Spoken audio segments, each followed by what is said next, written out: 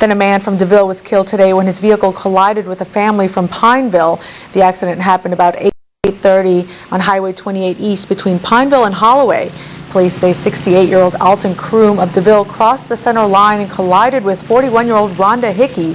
All of her passengers had to be extricated from the car and taken to the hospital. Croom was not wearing his seatbelt and was pronounced dead at the scene. Troop E investigators have investigated 8 fatal crashes so far this year, resulting in 9 fatalities.